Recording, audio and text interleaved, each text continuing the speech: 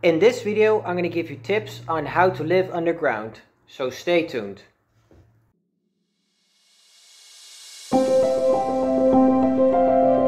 Tip 1.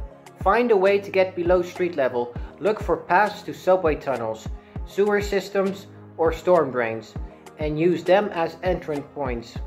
Then muster your courage and hand down underground.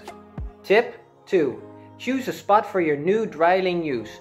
A flashlight to find relatively level ground that no other human or animal has claimed. Beware.